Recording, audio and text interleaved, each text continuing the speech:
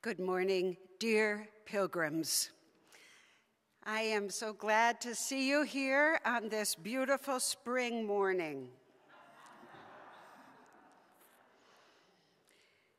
I also want to say to you all how proud I am of Pilgrim Church. I know that sin of pride is a bad one, but I am so proud of how we handled Friday night's AGO fundraiser. Thank you. Thank you, Pilgrim, for all that you did to make that happen. Thank you, Patrick. And I think they've raised over $4,000. So wonderful, wonderful news. I'm just going to be guilty of that sin of pride forever, as long as I'm privileged to serve you. This morning, our service of worship is here for those of you who are able to be with us, but also we want to welcome all who are watching us online or from a distance, wherever you are. Welcome, friends. There are a couple of announcements. I see someone in the announcement pew, so would you go ahead?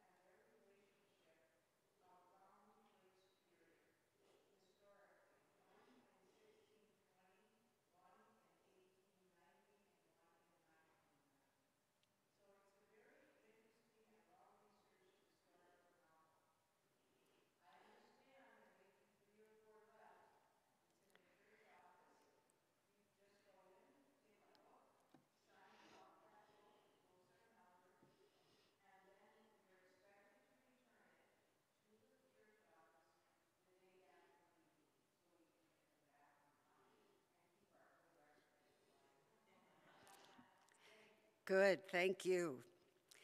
One more announcement, and that is to remind you, for those of you who have not yet seen it, that we are hosting the memorial service for John Morrison. It's been such an honor to meet with his family, to plan the details of that service, to hear stories about him, and to know how deep in his bones was the life of Pilgrim Church. The memorial service will be this coming Saturday, April 2nd, a visitation at 10 and the service at 11. Now let us greet one another with the signs and the words of peace. May peace be with you.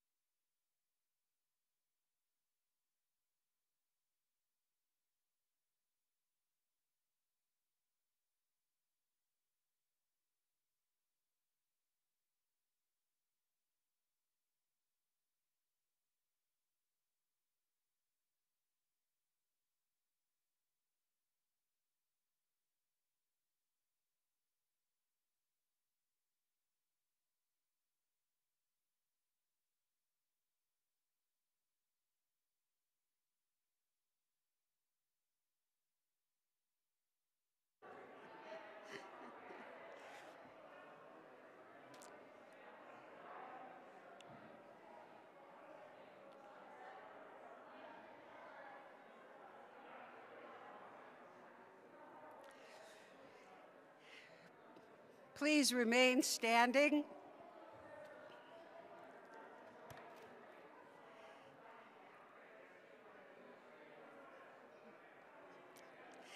Will you please join me now in our responsive call to worship? Happy are those whose transgression is forgiven, whose sin is covered.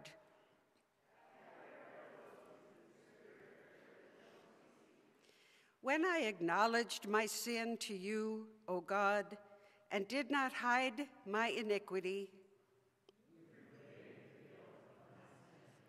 let all the faithful offer prayers to you.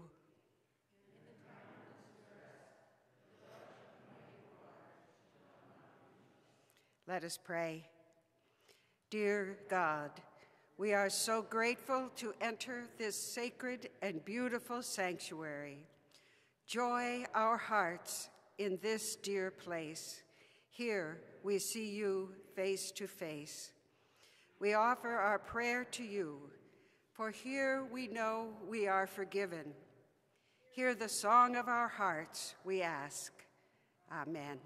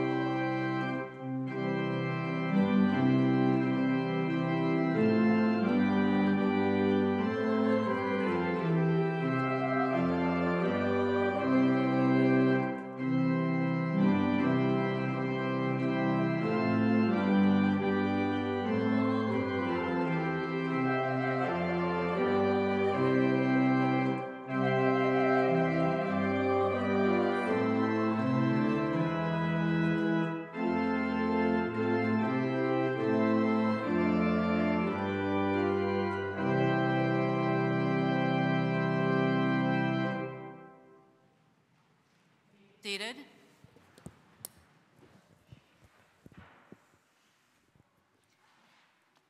Today's scripture reading comes from the Gospel according to Luke, chapter 15. Now all the tax collectors and sinners were coming near to listen to him, and the Pharisees and the scribes were grumbling and saying, "This fellow welcomes sinners and eats with them." So he told them this parable. There was a man who had 2 sons. The younger of them said to his father, "Father, give me the share of the property that will belong to me." So he divided his property between them. A few days later, the younger son gathered all he had and traveled to a distant country, and there he squandered his property in dissolute living. When he had spent everything, a severe famine took place throughout that country, and he began to be in need. So he went and hired himself out to one of the citizens of that country, who sent him to his fields to feed the pigs. He would gladly have filled himself with the pods that the pigs were eating, and no one gave him anything. But when he came to himself, he said, "How many of my father's hired hands have bread enough and to spare? But here I am dying of hunger. I will get up and go to my father, and I will say to him, 'Father, I have sinned against heaven and before you. I am no longer worthy to be called your son. Treat me like one of your hired hands.' So he set off and went to his father. But while he was still far off, his father saw him and was filled with compassion. He ran and put his arms around him and kissed him. Then the son said to him, 'Father, I have sinned against heaven and before you. I am no longer worthy to be called your son.' But the father said to his slaves, 'Quickly, bring out a robe, the best one, and put it on him. Put a ring on his finger and sandals on his feet. And get the fatted calf and kill it, and let us eat and celebrate. For this son of mine was dead and is alive again. He was lost and is found.' And they began to celebrate. Now, his elder son was in the field, and when he came and approached the house, he heard music and dancing. He called one of the slaves and asked what was going on. He replied, 'Your brother has come, and your father has killed the fatted calf, because he has got him back safe and sound.' Then he became angry and refused to go in. His father came out and began to plead with him. But he answered his father, 'Listen, for all these years I have been working like a slave for you, and I have never disobeyed your command. Yet you have never given me even a young goat so that I might celebrate with my friends. But when this son of yours came back, who has devoured your property with prostitutes? You killed the fatted calf for him.' Then the father said to him, 'Son, you are always with me, and all that is mine is yours. But we have had to celebrate and rejoice, because this brother of yours was dead and has come to life. He was lost and has been found.'" So ends the reading.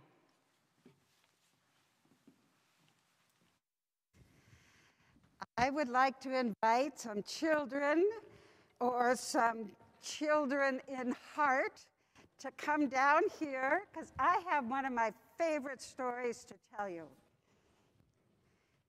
Good morning. Aha, a spring hat. I love it. So, hello. I am going to tell you a story about a brother and a sister. You have a brother? Do you have a sister? See, we already are halfway there. The brother and the sister were both farmers, and they had farms that were right next to each other. The sister was all by herself. She was not married, she didn't have any children. She was happy as could be, growing wheat on her farm. Even living by herself, she could have cereal for dinner. She could get up whenever she wanted to. She loved living by herself. But the farm was a lot of work. Over here, the brother also grew wheat on his farm. He was married and had 7 children, a big family. He loved having children around, and he loved his wife, and he loved his life. And he felt sorry for his sister, who lived all by herself. These two loved each other very much, and they worried about each other all the time. The sister thought to herself, my poor brother, all those mouths to feed, all those kids. He's so busy with his family. How can he possibly keep up with his farming? I know. I'll take some of my wheat and put it over in his barn, and then he won't have to work so hard because he'll have plenty of wheat. But he can't know I've done that because his pride will not let him accept it. So in the middle of the night, she loaded up a big cart full of wheat. She tiptoed through the fields and into her brother's barn and delivered the wheat.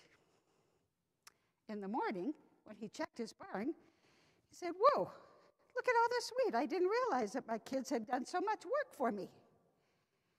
My poor sister, all by herself. She has to hire workers. She doesn't have kids around to help her. I don't know what I could do for her. I know. I'll take some of my wheat, since I have so much, and put it in her barn, and that way she won't have to work so hard. But my sister has a lot of pride, so she can't know that I've done this. So he waited until the middle of the night. He loaded up his cart, and he snuck over to his sister's barn, and he unloaded his wheat. In the morning, she said, wait, where did all this wheat come from? I thought I'd given it to my brother. Maybe I just imagined that. I know. I'll take some to him, and that way he'll have more. Middle of the night, piled it onto a cart, sneaks over to her brother's barn, gives him the wheat. Next morning, brother sees the wheat. I have so much. God has blessed me beyond measure. My poor sister, all by herself. She doesn't have enough to get by. I have all this wheat. But she's proud, so I better wait until the night to not let her know that I've done this. So he loaded up his wheat into a cart, and at midnight, sneak, sneak, sneak, sneak, sneak, sneak, sneak. Well, this went on night after night after night, and they never realized what was happening. But then, one night, they got their nights kind of mixed up, and the sister loaded up her wheat, and the brother loaded up his wheat, and they snuck in the night, and they snuck in the night, and they found each other carrying wheat to each other's barns. That's how all that wheat kept appearing in their barns. And God saw how much that sister and brother loved each other and how much they had to give to one another. And right in that very place, God built Pilgrim Church. Can we have a prayer? Thank you so much that you love us, and you love us as we love one another. Help us to continue to be generous, not only to our sisters and brothers, but to even strangers. We ask this in the name of Jesus. Amen. Okay, you may go to the sunroom.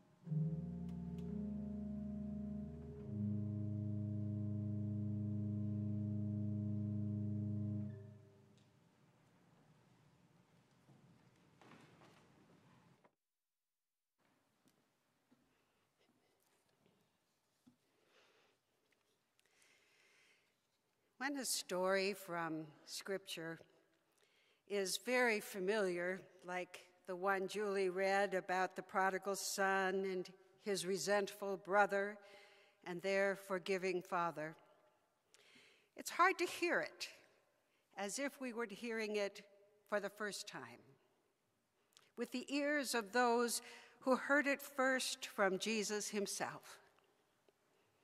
The story, because of its strong images and richly drawn characters, sticks in our minds. We know that young prodigal, don't we? Maybe we were him. We know the compulsion that caused him to strike out on his own. We recognize the fun he had spending his inheritance, and we empathize with his despair when he realized his stupidity. And we like him, too, especially when he figured out how foolish he had been and when he returned to ask his father for forgiveness. As I was looking this past week for artwork for the front of today's bulletin, nearly every single image I could find, and I looked probably at 30 or 40, showed some version or another of the prodigal, announcing that he would be leaving, spending money in profligate and unseemly ways, feeding pigs. The photo I chose by Jeff Babbitt at least depicts both brothers, though it's pretty clear which one is the prodigal, the one with two women behind him. Which actually leads us to the older brother, who we also know. Face pinched into a dutiful expression, quiet, steady, hardworking, conscientious, a little bit of a martyr. We know exactly how he felt when his brother came home and got a party. We understand his resentment and his anger. We know what motivates him to work so hard, what deep sacrifices he no doubt has had. Of their children would we identify with the prodigal son? There's just something about him I'm drawn to, something rebellious and independent, reckless even, that attracts us and entertains us a little bit and makes us want to pretend that we're like him, only we're just a little bit more restrained. Of course, the prodigal, at least to my mind, is a more appealing figure than his dutiful brother, but that's because in my family, I was the prodigal. The brother wouldn't have been appealing to Jesus' original audience. He would have been just what he appears to be at first glance, resentful. And the prodigal, short-sighted and self-indulgent.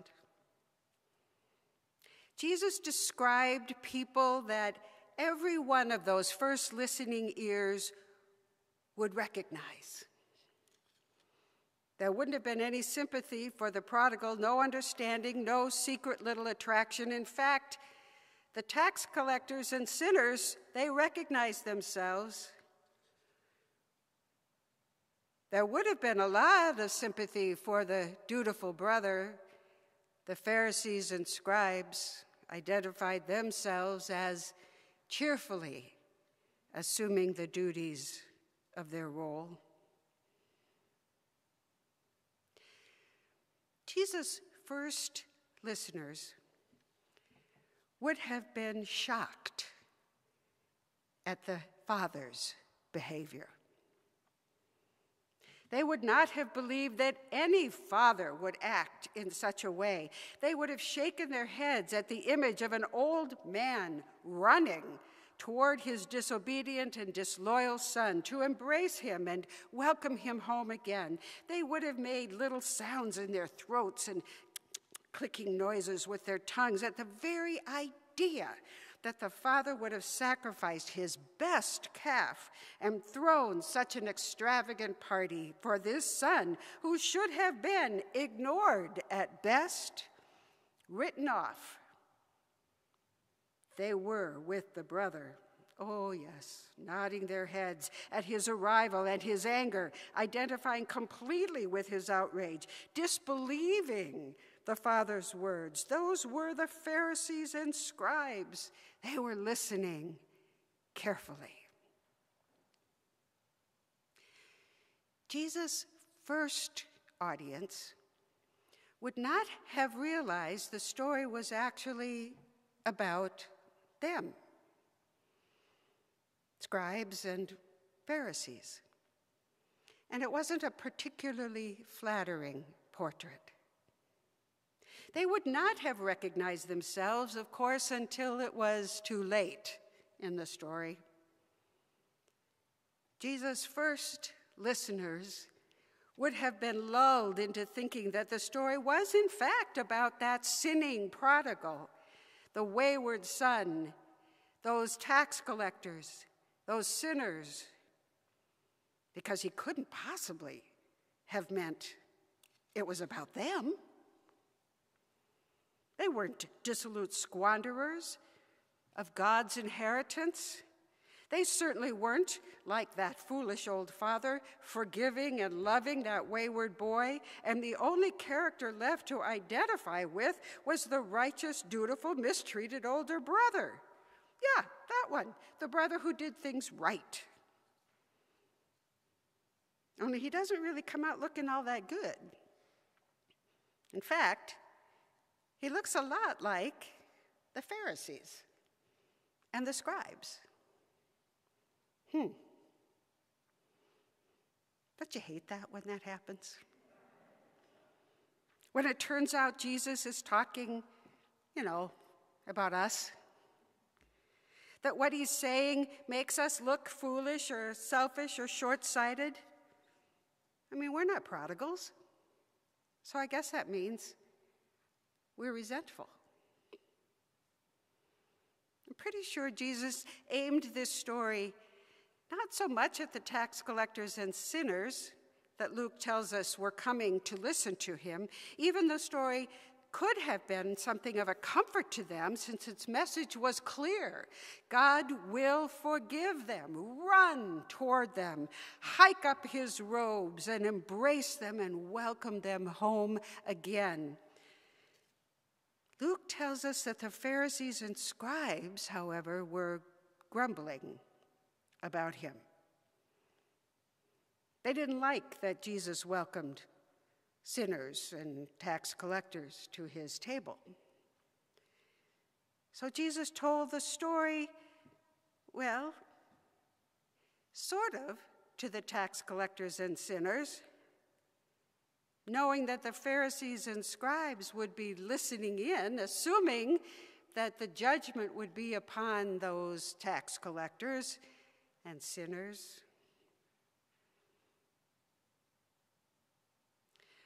It's pretty clear Jesus wanted his listeners to recognize themselves, either identifying with the prodigal or with the resentful brother, and their relative position within the circle of God's love and forgiveness. And so do we, because we're the right audience for this story too. We are the dutiful older brother. We're the scribes and the Pharisees, the churchgoers, dutiful ones, all. And if we think Jesus told this story for someone else, well, we might should listen to it again. As I mentioned last week, the Lenten gospel readings are getting increasingly difficult the closer we get to Holy Week. They're not difficult in that they're difficult to believe or difficult to understand. Rather, they're difficult in that way to model ourselves after. They are difficult to enter into them with the mind of Christ, they're difficult to recognize ourselves in them. The Jesus narrative is taking us right to the heart of conflict. They're getting more pointed, those stories, even more daring. In a way, he's insulting the ones who think they're the good guys. It's as if Jesus has decided it's time to point. I know to our contemporary ears the story of the prodigal son and his resentful brother and their forgiving father feels a little dated. It doesn't really register as the kind of story that would actually enrage people to the point of calling for a public execution. I mean, really, what's so daring about a forgiving, loving image of God? Well, only this.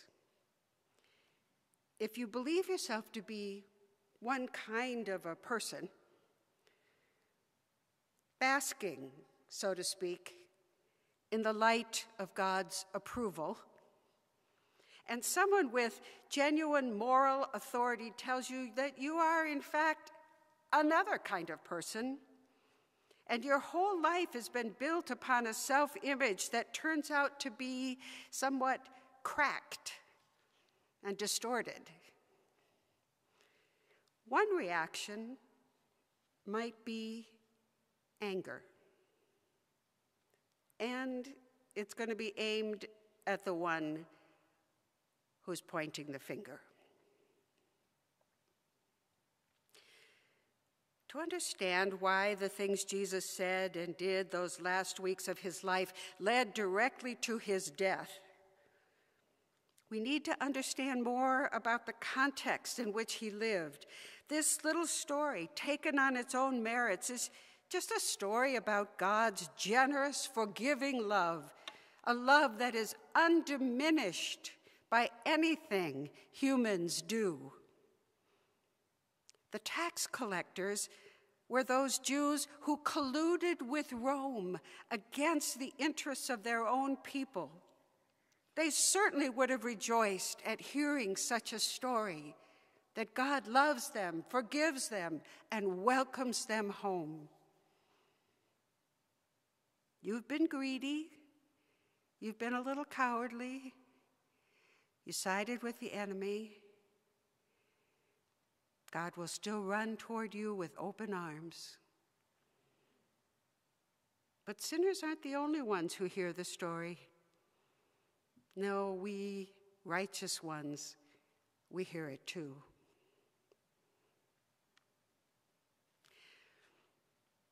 We're living through a pretty harsh period in our civic national life. And I pray that it will one day be something different.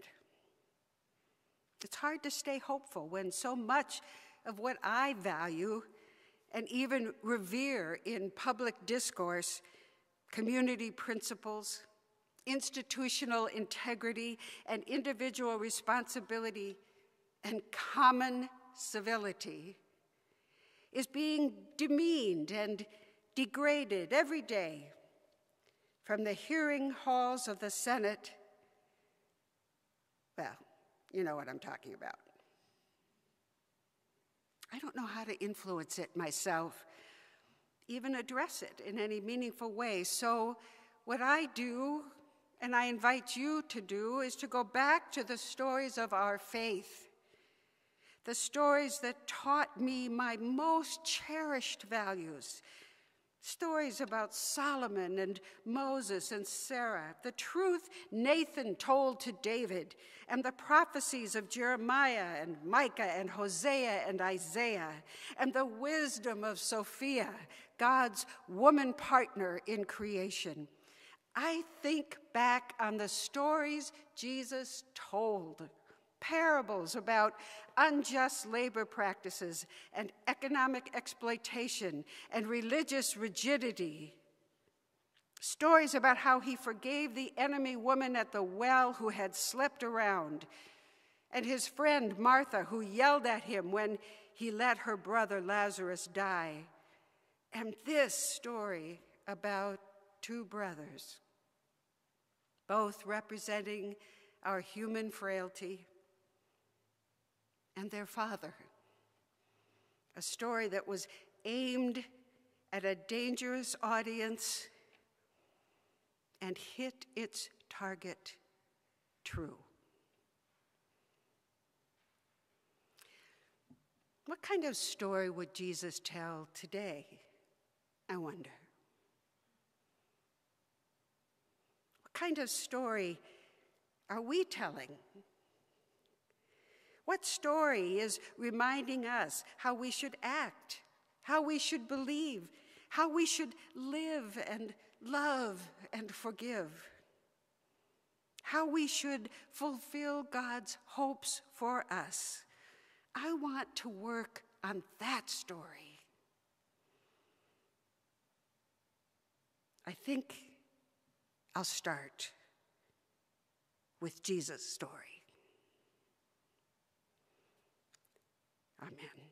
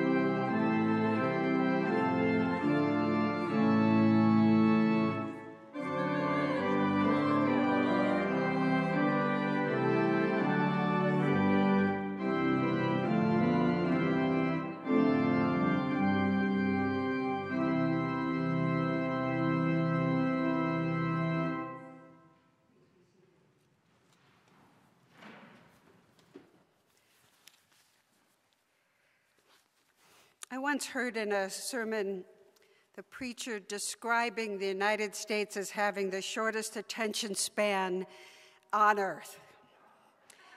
And there's a little truth to that. We go from headline to headline, recognizing that we need new thrills, new agonies. But there are some things that are still going on, and we need to offer our prayers for those things too. The war in Ukraine has lasted a month, and already there aren't quite as many headlines about its progress. And then there's Yemen, the refugees from Afghanistan. There's a legacy of racism in our nation, a legacy of slavery, and sometimes it feels like old news, and yet it's still going on in different forms, but it doesn't take much to recognize them. And so we need to pray. Exploitation of all kinds is old news, but it's still going on. And so we need to pray. So let us now open our hearts to God. Please pray with me.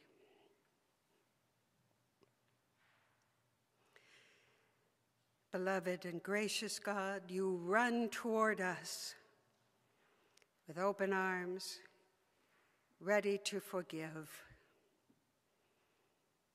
And we turn away time and time again. We ask that you would forgive us for our indifference.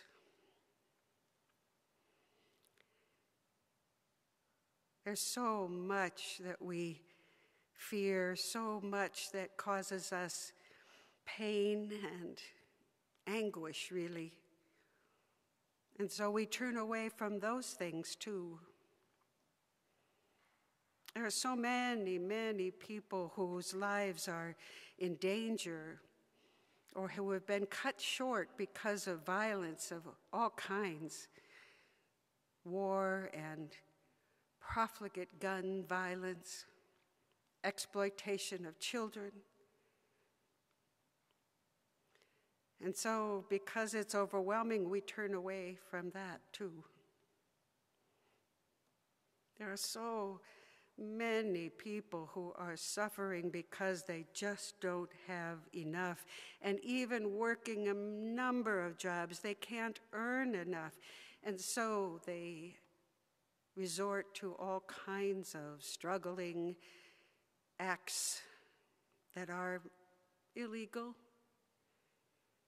But in desperate times, they take desperate measures, and so sometimes we shake our heads but turn away from them. We live in such a complicated world,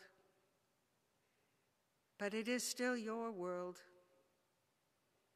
And so we need to find your grace, your moments of beauty, your kindness.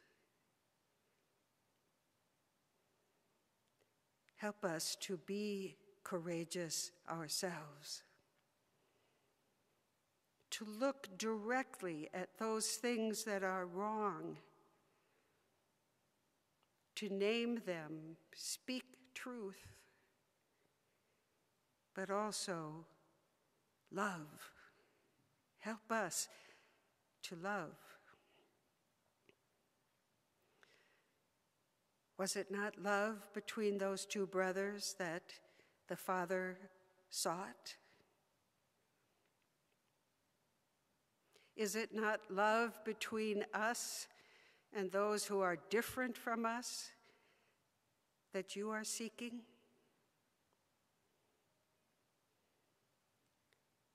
Help us to learn and to wonder and to hear in new ways with new ears the stories that Jesus told.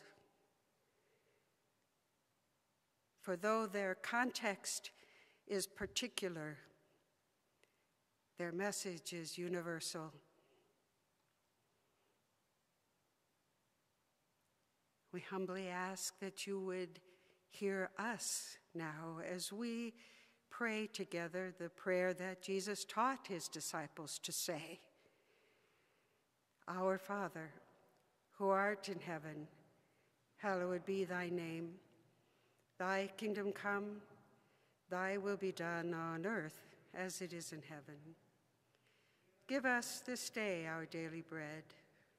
Forgive us our sins as we forgive those who sin against us. Lead us not into temptation, but deliver us from evil. For thine is the kingdom, the power, and the glory forever. Amen. We have been so richly blessed, we privileged to be in worship in this sanctuary. So let us give of our treasure for the work of this church as it carries out its mission here and around the world. Our ushers will now receive the morning offering.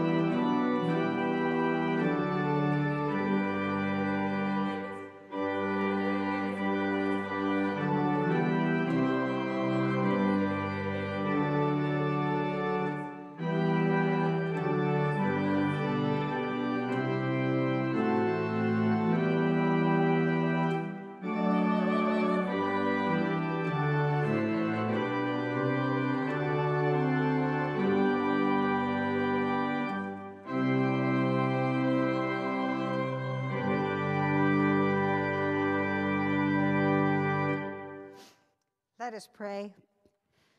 God, help us to find within ourselves the strength to be generous, to be courageous, and the humility to confess our excuses, so that we might come into your realm with open hearts. We dedicate these gifts to your service. Amen.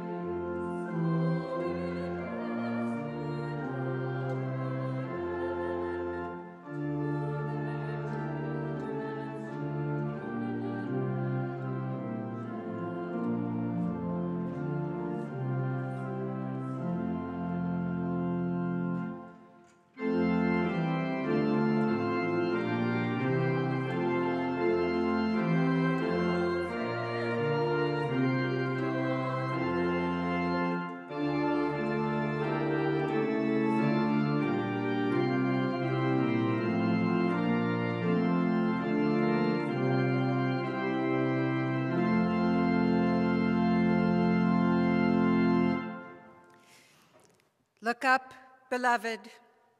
God is running toward us with open arms, ready to forgive and to love and to welcome us home. May it always be so. Amen.